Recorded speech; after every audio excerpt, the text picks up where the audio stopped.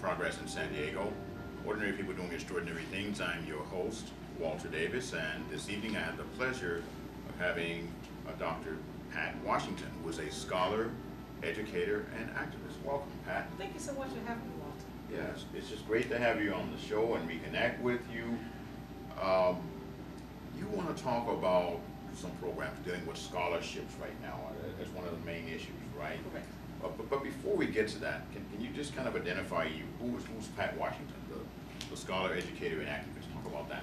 I think if I were to talk about myself just a little bit, then the things that stand out for me is that I believe that I was put on this earth to help people address systems and situations of inequality. And for me, education is the one area where if we equip our young people with the education that they need, we can do a lot to eradicate inequality. Well, certainly that's an aspect that is prevalent in our communities. It appears as though there is an active, how would I say, effort to dumb people down. I mean, it seems like education programs are being cut everywhere we look.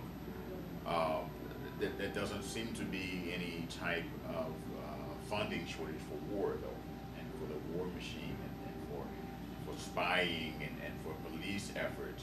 So I see a dumbing down of our society. So you're right.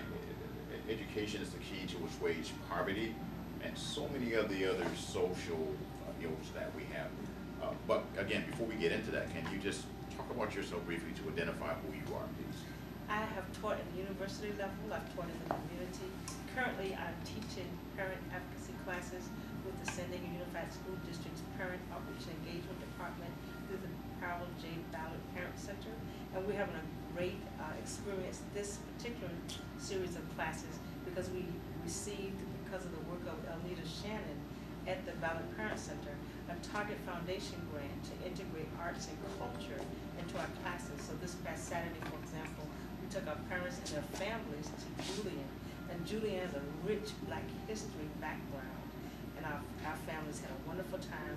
We spent the day together learning, and I believe appreciated all that Black people have contributed to San Diego. And then that's something a lot of people don't know, is that Julian was originally inhabited by Black African people? Americans, yes. In fact, the first person to find gold in Julian was a Black man. And the apple pie and the different recipes that people would like to go up there for were started by a Black woman, correct? Correct. And American Newton. Also, in addition to that, the Julian Hotel, as it's known now, used to be the Robinson Hotel, which again was something that was started by a Black family. Wow. Right. So we learned a lot. And we were blessed to have Dr. Chuck Ambers of the African American History Museum as our narrator. He was dressed in period attire. So he was dressed as Fred Coleman, that gold miner that you talked about. He was dressed as Fred Coleman. He stayed in character as Fred Coleman the entire day, and he was just phenomenal. Well, I know how fantastic he is. He's been on here. He's done a couple of shows on here with me. He's a fantastic historian and just very interesting. Yes.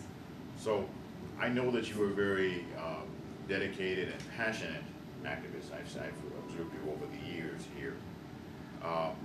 What is it that you would like to share with the audience today?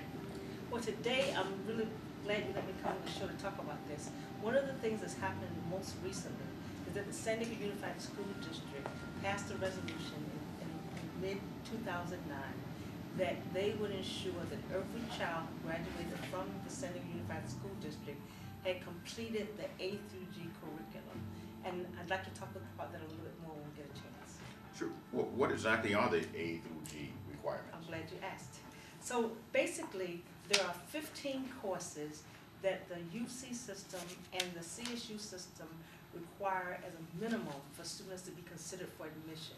A through G classes are 15 courses in math, science, world languages that students need to take in order to be at least eligible for the UC system or the CSU system.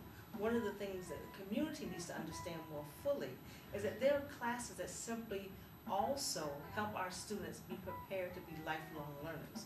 So there are classes that you're going to need for vocational training. Their classes, even though they're not required for the community college, it helps our students to have had those classes before they enroll so that they are prepared to be critical thinkers.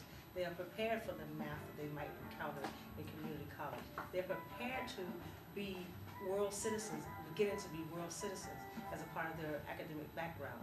And those 15 courses are rigorous, relevant classes that all of our students need to have before they graduate from the San Diego Unified School District. And it's exciting that the district has made this commitment to our youth.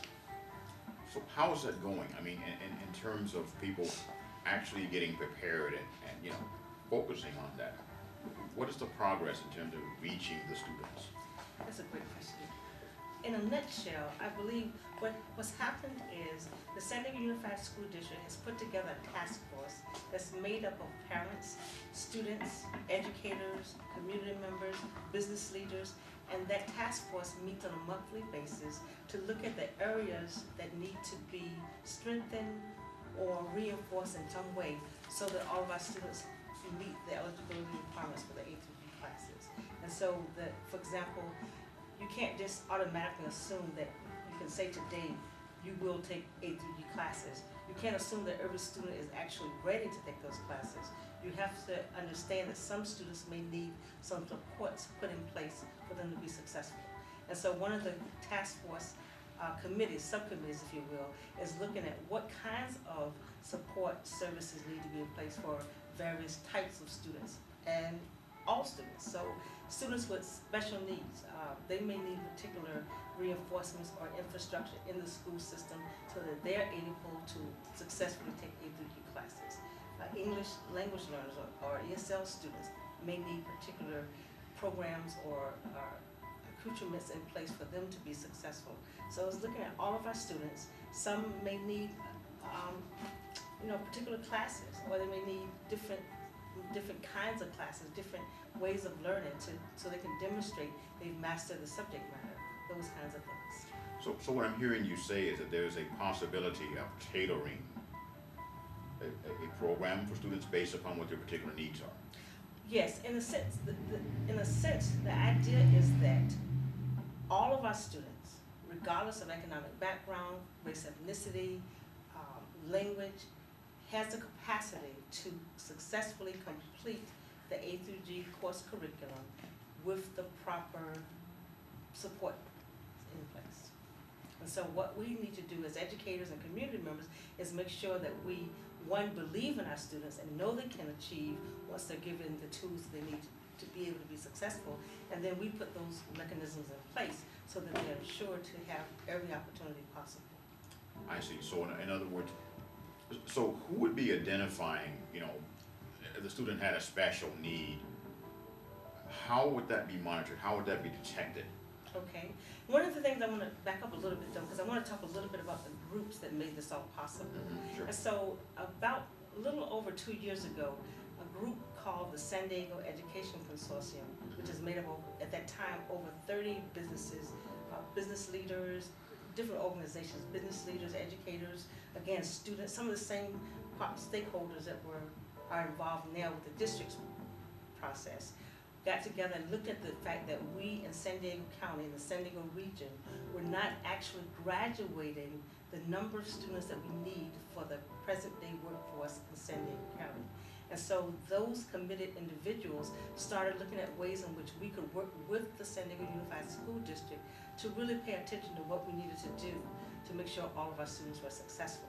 And so that group worked with the school district, and as I said, in 2009, about June or July, the district passed a resolution that they would make the A through G curriculum the curriculum for all of our students. And so you're looking at a 2-year process of volunteers working with the school district, and then the district making that commitment and putting the resources in place to, in fact, put that possibility before all of our students.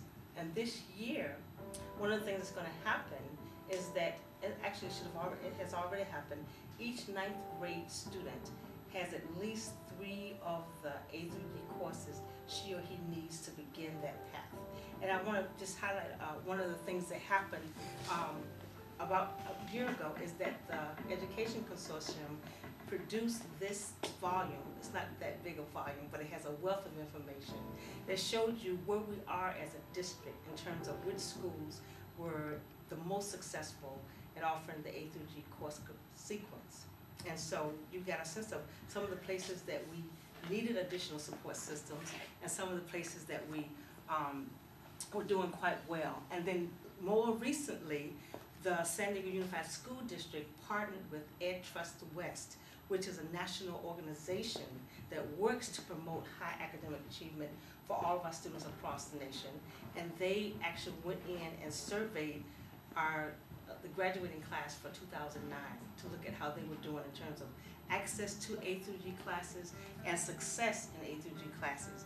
And some of the things they identified, to actually get back to your question, is that there are certain populations of our students in the district who in fact need to be taken into consideration while implementing this 15 course sequence. Students with ESL students, students from economically disadvantaged backgrounds, students of color, particularly African American and Latino students, and students who may have a particular need in terms of ability.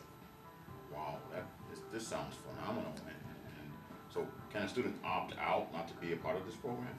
Well, the exciting thing about the research that's been done is that we give our students the respect they deserve, and that respect means we believe you can do this work.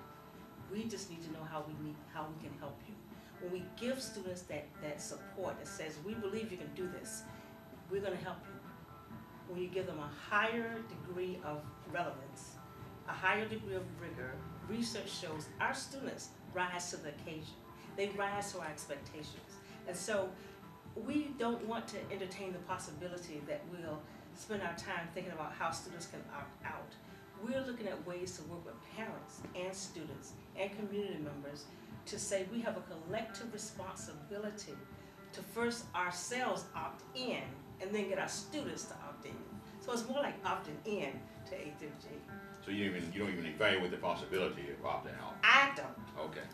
Somebody else might, but I believe the research is well documented that we believe in our students and we give them what they need. And again, some students are going to need a different set of tools than other students. But when we get those tools right, our students achieve. And right now you're talking about in the San Diego County region, several years ago, over 350,000 jobs had to have people come in from outside of the region with the degrees and the educational background and the skill set to do those jobs. We have so many qualified, in the sense of if we give them what they need and get them ready, young people in this community, that if we educate them properly, they can also fill those jobs. And that's partly why A through G is so important, because it's not just preparing students to go to college. It's also for those students who want to go into career technological programs. It's also for people who want to be lifelong learners. It's for people who want to think critically about the world around them and be an integral part of that world. It's about having, in some cases, a livable wage. Oh, that sounds like something I want to be involved with, for sure. I have a place for you. I knew you would say that somehow. I knew do. You would kind of slip me right in there. But I'm ready. I'm here. I want to get active. So on that note,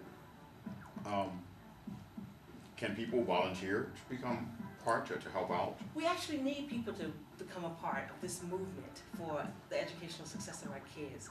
The Ballard Parent Center, which is, I work directly under Anita Shannon, we offer classes called Project Ujima. And Ujima is taken from that third principle of Kwanzaa, which says we have a collective responsibility to promote the well-being of our communities. And so the A through G effort really is one of those shining examples of the need for us to work together as a community for our kids. And so there are a number of ways in which we can all be involved. Because one of the community reform models that the school district is using